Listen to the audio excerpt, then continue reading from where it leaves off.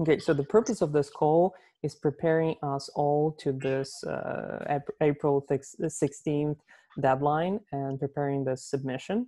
We just had a call with TaskGeo team and basically got a download of all the things that they were working on and how to integrate it into specifically other teams.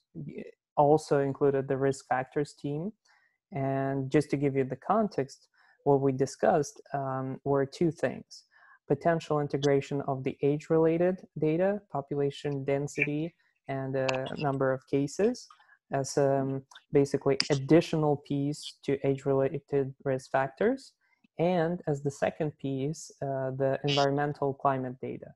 So humidity and temperature and other time series data. So that's what we agreed from their perspective, but we would also like to hear what you think is potential area for integration. That's one point to discuss today. The second point is just get a download from you in terms of how this final structure of the notebook looks like from your perspective. Okay, so today we kind of push the final submission and things together. Tomorrow, 1 p.m. Israeli time, I have call with Daniel anyway, because we are working very closely with him anyways. So I sent him today pollution data, what we extracted, the articles, like the top 7 articles that are the best. He has to review that. So we will kind of, find the common denominator to collect our data, his data, and put things together. I probably also will need Yanis to participate into that conversation, because while I'm like running after people collecting materials and everything, Yasa, he more like works on pulling code together and making sure that code works in a Kaggle notebook. And from our perspective, it's going to be structured in a following way. It should be background, very short description. It should be methodology, because we have quite a methodology. And it's important to mention what we've done. It should be advantages of the method and disadvantages of the method. Then some kind of visuals and common overviews with beautiful charts and things like that. Like just some, nice Kagglish visual representation.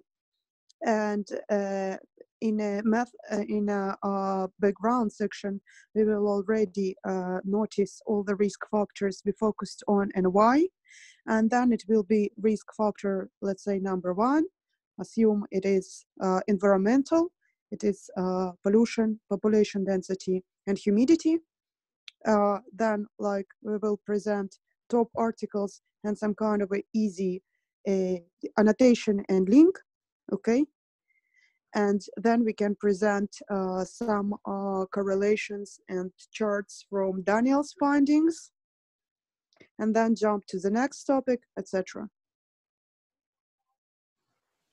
All right. Does it make sense? I think so. What was that visualization that you mentioned? I couldn't find it.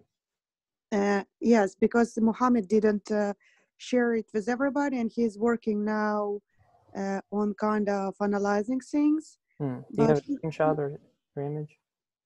But I kind of shared, I kind of saved it. I can share screens. It looks very, very beautiful. Give me please 1 second. I will try to, gosh, I have so many conversations. Here we are. Second. I can share my phone screen. I'm curious. Can I in Zoom? Good question. You can just send an image to our chat, the screenshot. Okay, I will save the images. There are a few. Save image. Save image.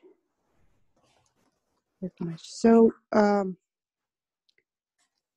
they will go to more chat. Here we are. Does it give an? I don't see here picture attachment whatsoever. On the phone in Slack? Yeah, not on Slack. Okay, I will send it in Yeah, Slack. see You Slack. know what? Yeah, I've seen there is a chart. So here we go. This is kind of most common words in the whole test. This is most common words Nice. that are related to risk factor smoking. And here is some. 1 second. It's still sending. Okay. Yeah. Nice. Yeah, definitely Kaglish. So that's great. Do you see them? Because I see that they're still sending. Yeah, I see them. All three. Ah, wow. Really? Yeah, might be Slack lag. So these are basically, the first one is General. Second, why smoke, risk factor smoke related. We will scale that one for all. Mm-hmm. Nice. Because So it's each kind of, risk factor group will have such image, right? yeah, it's bullshit. Nice. For Yeah. your, like, it tells absolutely Packaging. nothing. It's bullshit, okay? It's no use, no sense, no nothing. But No, it's I actually think that there is potential use to it, because for people that will open this and look at this that have no idea what we're going on, they will see like, okay, like some keywords are, you know, bigger, make more like are more represented, and there is like smoking and chronic obstructive pulmonary. Wow, what a finding! Like, yeah, the value is not finding, but showing people that this exists so they can dive deeper. That's definitely value. And the third image is what? Terms for topic. Oh, so this will be for each topic too, right? yeah, I hope so. Hmm. And this is kind of you can Let me share the screen so I press can click different record. rounds. Like it's kind of, yeah. When you select the topic, then there are, it seems, distance between words, and that's its visualization for that, which is also pretty much pointless. But the only thing why, sorry, but that's what it is. But the only thing the only reason I actually want to integrate it is because it's beautiful. Yeah, and quick question, what are the numbers on the circles? I think it's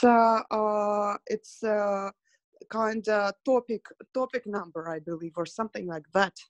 I should work with him to kind of, you know, but I think it's I a got number. it. Yeah, so basically for different risk factors, there's going to be different topic, and this is Yeah, going to be kind of. interactive. Yeah. Yeah. Okay, that's great.